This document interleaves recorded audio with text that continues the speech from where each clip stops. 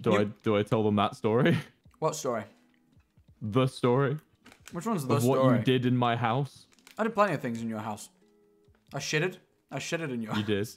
You don't know that. I didn't tell you that. There were a lot of you don't know that. No, house. don't say you did as if you know. You don't know that. I did, but you don't know it. You stay there for 3 days. Of course you'd shit in my house. I did it on the last day, though. If you can hold in a shit for 3 days. I did it on the last day just before I left, because I thought I can't hold this on the train. All right. That's good. That's good. Good of you. That's good of you. Yeah, you're welcome. Anyway, tell them about me. I don't know what story you're telling me about. Well, have a think. Is it the one on the final day before I left? The last thing you remember me doing because I left before you woke up? The saucepan. Yeah, I've already briefly told them about this story because I was telling them how great Elodie is. Do you want me to tell them the story? Tell them a little bit because it amuses me because I don't know how the fuck you knew. So yeah, tell them the story. I don't mind. How I knew? I don't know how you knew I was going to do it. Because I was asleep as far as I was aware. Okay. So tell them the tale. JackManifold, right? Me and JackManifold, we clashed a little bit. We butted heads. When the fuck did we butt heads?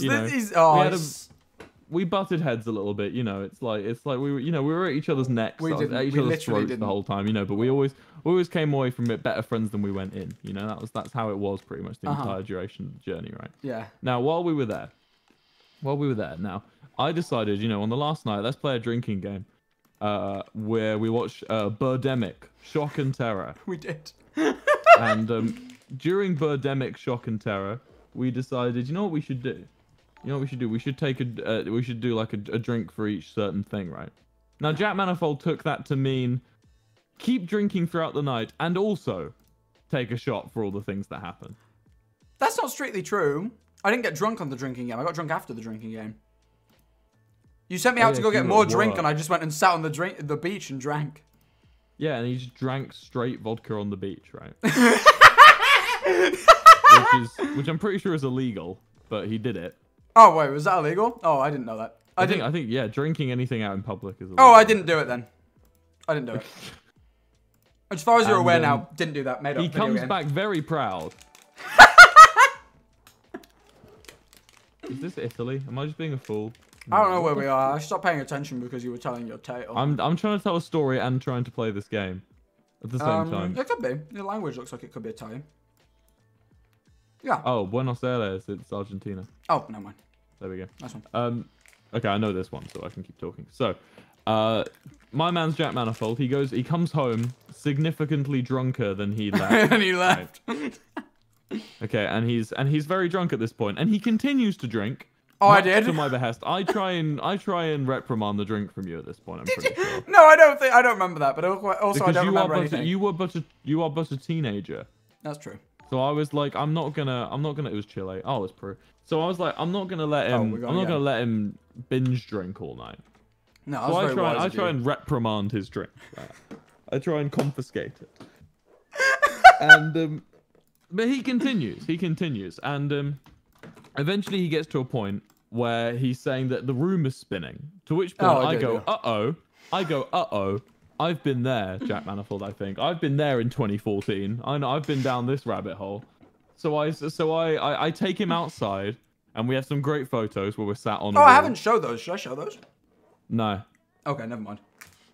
because it's my house. It is, yeah. That's why I didn't show them. I was gonna ask and we're sat on a wall, and it's very nice. And they are. They are good. And we go back inside after a bit of time.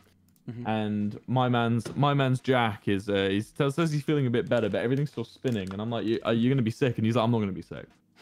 He's like, I'm not gonna be sick, right? And I'm like, okay. So I get him a saucepan, and I'm like, if you're gonna be sick, do it into the saucepan. Yeah. And then you just kind of cast it to one side, and I'm like, no, have that with you. The saucepan will be for when you vomit. And you go, no, and you just keep rejecting it. So eventually I sit you upright. I don't remember any of the evening, by the way. So this is like me recalling. And I think that sitting him upright was like, that was the bad choice, right? Because that was the trigger, I reckon. Because he went from being very lively and very talkative when he was laying on his side. The minute I sat him upright on my sofa, he was just like silent now. And the rest of us kept like hanging out. We kept like listening to music and stuff. And And Jack was sat there with his saucepan, right? And at one point, finally, after about 10-20 minutes, his eyes open wide. His eyes open wide and his lips purse, right? A great symbol of what's about to come. And I noticed that the saucepan is down at like his lap level, like beyond, and he's like sat like slouched in a chair, right? And it's like, so it's like quite distant. So I run over to him and I like bring the saucepan up to his mouth and I say, Jack, sit upright. And you go, no, I'm fine. I'm just going to be sick. And I'm like, Jack, sit the fuck upright. And you know what you fucking say to me, Jack? This pissed me off to no end. What you said, I know you were drunk and I forgive you, but like this really annoyed me because I said, sit up. Because you're getting so that you can be sick in the saucepan, and your answer was no. If I sit up straight, I'll be sick. Yes. Yes, I know. So I'm like forcing you to sit up straight, and then you just this fucking water just comes out of your mouth, right? You are just throwing up clean vodka essentially into this saucepan.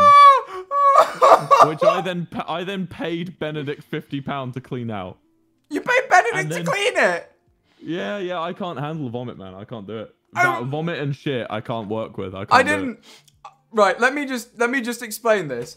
I have no recollection of the entire evening, pretty much. I remember brief points, so every time someone tells me a little bit about it, it's fucking hilarious. Sorry about that, by the way. so then we picked you up. Well, we didn't pick you up, but we stood you up and we walked you into the bathroom, right? Yeah. And we sat you down in front of the bathroom. On a pillow. I remember the pillow. You were protesting. Was I? Yeah, you said you wanted to go back to the action. You wanted to get back in the party. Yeah, I did. You wanted to get back in the room. We were listening to the Arctic Monkeys, and you wanted to get back in there, right? I did. But then I brought you. You basically were just being very standoffish the whole time. Everything I asked you to do, you would reject several times before finally agreeing to do it.